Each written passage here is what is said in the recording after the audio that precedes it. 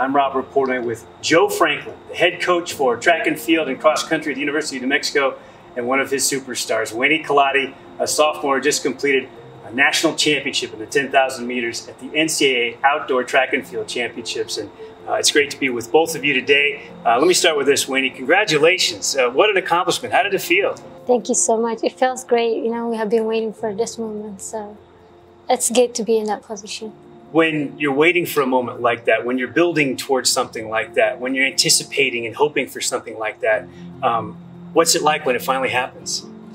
It feels great. You know, like you always have a big goal in front of you. So like, what are you working for? So always I've been looking for that first place because I have been second, I've been third. Like always I've been close to that moment. So to get what you want it's amazing. I feel like it's the most incredible movement in my life. So to be honest, like the first time when I started, I did not realize that I can be a runner. So like I was just in physical education class and sport class, and I was sitting and watching. I did not know what does running means for me or what could be for the future. So I was just sitting and watching people are running, and I was like, what they're doing? Like I thought that was funny for the first time, and I did not know that I can be more engaged to running. And this sport class teacher, and he was like, you need to run. What are you doing here? I was hiding to not run, and he forced me to run, literally. And I said like, wow, like I hate him so much the first time when he pushed me because I did not know it's good me. I like him so much right now. But the first time I was like, wow, like, and he told me that, you know what? I have seen you before. I think you have the ability, you can be a best runner. And I was like, for me, I never like dreaming before. And he was like, well, if you don't do it, I'm gonna kick you out from school. I was like, wow, that's not a good idea. Then I have to run. And I ran, and I was very competitive. I got second behind another boy. I was running, we were running boys and girls together. So he was like, wow, you see, now you have to go compete on other, we have zones and sub-zones, 6 centimeters sub-zones. And I said, I give a reason, and it doesn't matter what was the reason. It was a terrible reason. And he was like, no, if you don't do that, like you're not gonna be in school anymore. And I was like, okay, I'll do that. So that's how I started running. And I ran, and when I ran in the sub-zone, we walk like about 3-4 hours during the night to get into there early in the morning because there was no buses. So I was there, and I was like, well, these people have been sleeping, and then I was walking 3 hours, so I have to win this race. I get first place, right. And then I get a chance to qualify for the big race, like into the region. And yeah, that's pretty much how I start running. What a great story. So I'd like to ask you this, Joe. When did Weini first arrive on your radar as a coach recruiting? When did you first hear about her or see her and think, maybe she'd be good for New Mexico? We were very aware of her, like everybody was in the country, but we got an email from her coach at high school and said, you know, I think this would be a good fit for you, for Weini. And that's how it all started.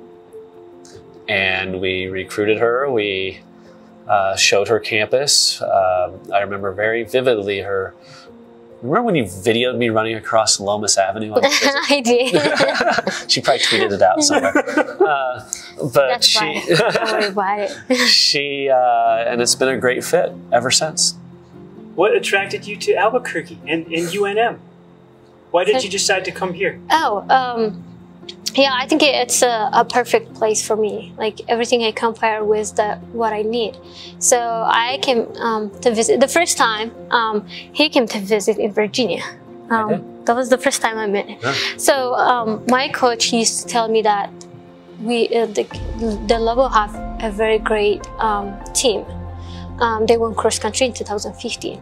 So I have heard, and I was like, wow, I might need to take this chance and see how's the place. And I just decided to take my visit to UNM, and I really like it. I think everything what I need is here. So that's how I made the choice. And I got a story to tell. We won't use the school, but she calls me up and tells me, hey, Joe, I've decided to go somewhere else. Okay. Well, that was a trick. Hey, So she was joking. he was in a group call. So I was in a group call. She goes, I'm going to go to this school, blah, blah, blah, blah, blah. And I remember where I was, what I was doing. I was walking around a parking lot going, oh, gosh, all right.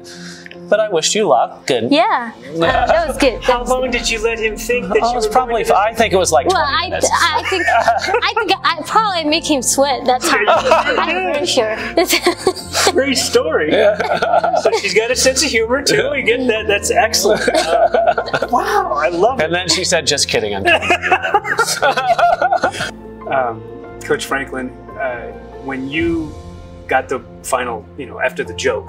Yeah, after the joke. Yeah. And she's coming to UNM, and you thought about what she might accomplish when she was here, and she's only been here with you 2 seasons. I think she already has 9 All-America selections. She's going to shatter the school record for total All-America selections in her career before she's finished. Has she even exceeded, what you thought could be accomplished at this stage?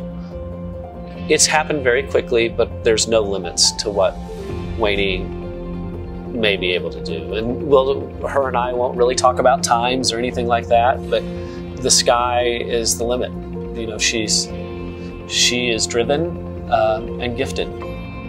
And when you have that combination and will to win, it's a tough combination to beat. And Weini has, when you think about it, sure, she's been here 2 years, but let's put it in months. She's been here less than 24 months. About 18, when you put it all together. So it's not a very long time. So if you just have little increments each year, you're getting into the realm where you have the potential to at least think about running with the best in the world. And we've had other people that have come through our program that have done that. Courtney, obviously, was second in the World Championships. Josh Kerr, who now has the 6th fastest time in the world in the 1500. So it's something that we've been doing for years, and now this is just another person that has a chance to do something very special. Yeah, So we're going to run in the Prefontaine Classic that is usually at Oregon, but they're under construction, so it's a Diamond League race, which is the highest race in the world, against the best in the world, and there's only 4 college kids in the entire meet, 1 in the steeple and 2 in the 1500, and then Weini in the 3000. So she'll get a run against literally the best in the world next Sunday.